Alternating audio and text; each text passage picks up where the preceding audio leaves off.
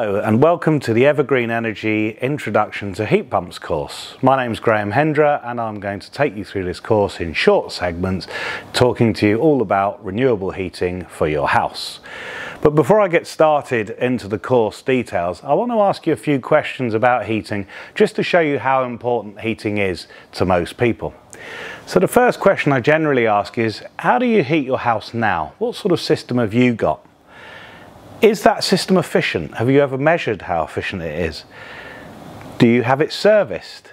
How upfront in your mind is your heating system? If you're honest with yourself, when did you last actually see your boiler?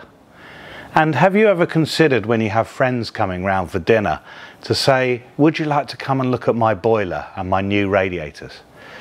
One of the points I'm trying to make is that heating is actually something that occurs in the background. It's not something that you should think about every day.